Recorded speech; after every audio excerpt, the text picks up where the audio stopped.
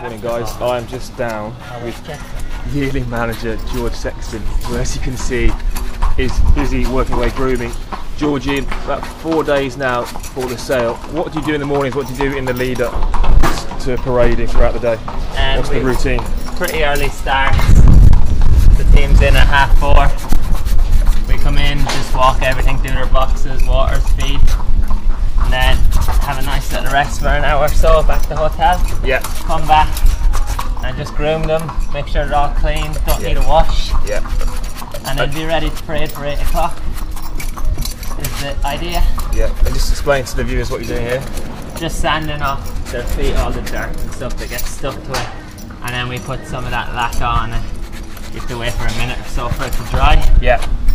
And then it's pretty good because you don't have to paint their feet for the rest of the day. Perfect. It stays on. It's quite durable. And it's just all a case of getting them looking as slick as possible. Yeah, that's it. And you can touch it. Thanks, man.